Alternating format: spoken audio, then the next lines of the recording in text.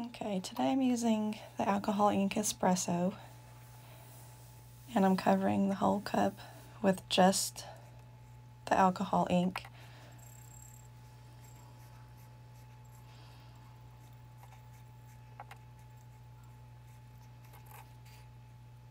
And then I'm going to be using alcohol, and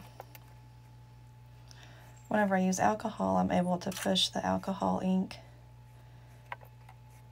around, and I flip the cup back and forth so I can push the ink to each side.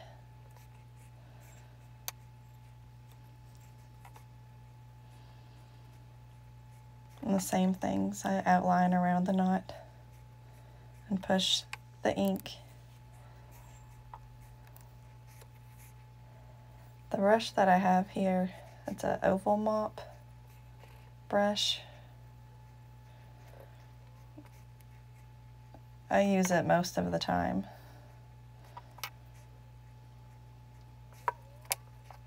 And whenever you use just the alcohol, you can dry off a lot and it'll still push a lot of the ink around. Just watching this video, it's kind of self-explanatory.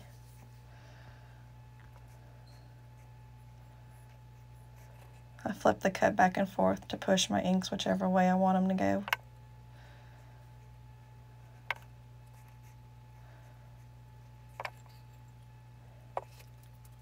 And if you have spots that are too light, you can always do just the alcohol ink and it'll darken it up.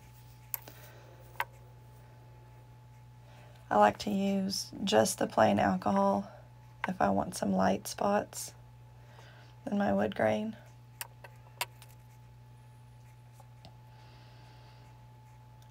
And on the edges, I just try to get off as much as I can so I can blur the images out.